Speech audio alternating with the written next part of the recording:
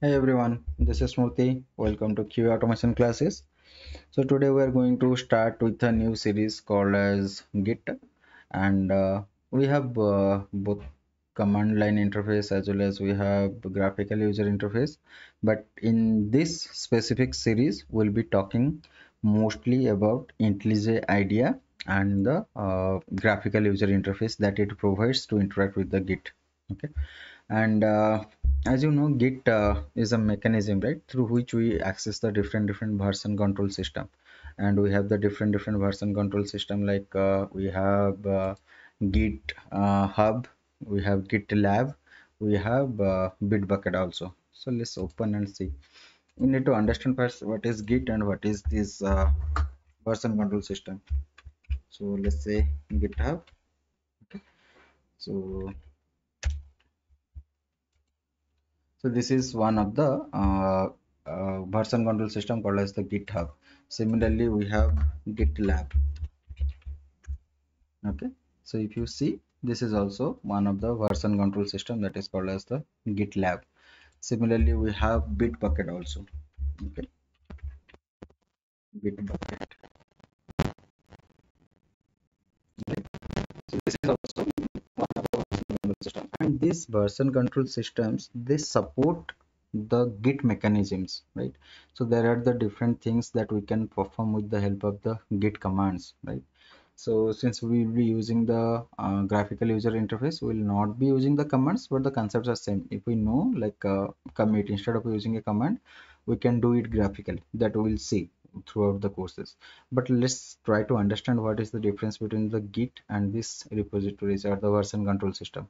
So Git is a mechanism, and version control system allows your code or your IntelliJ to interact with this version control system through the Git mechanisms. Okay, and these are nothing but the version control system where you will push or store your code, and if we need, we can pull them to our local repository also. So this is nothing but, you can consider it as a version control system which is hosted in the internet, or internet wherever it can be hosted. And this can be you will interact with it, and you will be pushing your changes to them, and you will be pulling the changes from them through a mechanism called as Git. So in order to do that, we need to have a Git in our system. Okay, so let's say Git download. So if you go here, gitscm.com, open this one, Git download, and we are working on Windows. Click on Windows and 64-bit Windows setup. Okay, so now it will get downloaded. After that, we'll start installing this, and then we can configure it with our IntelliJ IDEA, right? That's the plan. So yeah, it's almost done. Let me open. Okay, okay, still going on. Okay, we can wait for a minute. Okay, so it is done.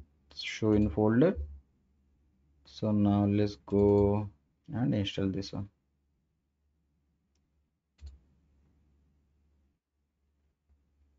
Okay, so this is 2.41.0.3 and it is 64-bit.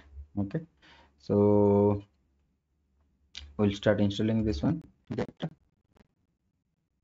And so this Git will be interacting with one of them. And yeah, you can see Git for Windows. Okay, yes. So the installation started. So next, it is going to install in C program files and Git. I'm okay with that.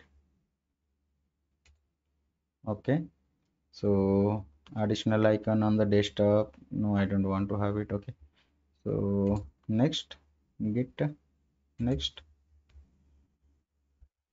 the Vim editor. Okay, that's okay. We'll go with the default setting. Let Git decide. Okay, next, Git from the command line, also from the third-party software. Use Git from Git bash only. So let's go with the default setting only here also. All right, and bundled OpenSSH .to is building. No, here also default. Let's go with the default. Here also next. Check out window style, commit, Unix style, line ending. So these are the setups which we need to understand when we want to work from the command line, since we will be working from the IntelliJ prompt, so it will be okay. So whatever, we can go with the default.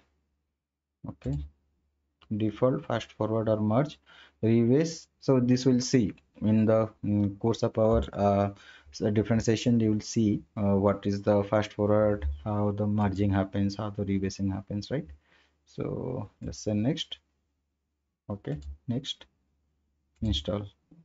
So let it install, and in the meantime, let's understand this git and this version controls I already explained you, right? So this git, we will connect with to one of this version control system, like GitHub or GitLab or the Bitbucket.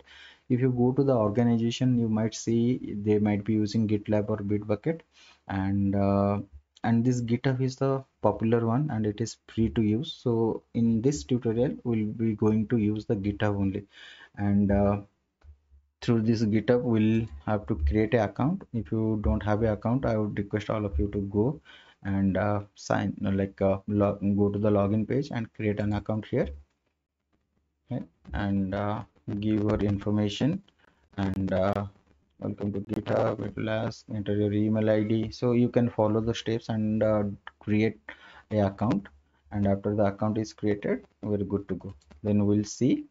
Okay, launch git bash, let's see, then we'll integrate and then we'll see.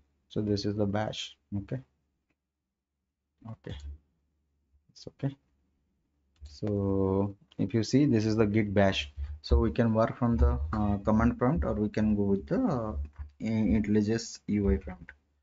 So git hyphen v. So if you see, it shows the git version is 2.41.0. Okay, if you see, I'll expand it. Git version 2.41.0 .windows.3. So this is our git version. So we are done with the git installation, and in the next session we'll be seeing how to configure it with IntelliJ, and then we'll start uh, creating the project and do all, like creating branch and all those git related concept will be in the upcoming sessions. Okay, so if you like the content, I would request you to subscribe to my channel. So thank you guys, so we'll meet tomorrow. Thank you.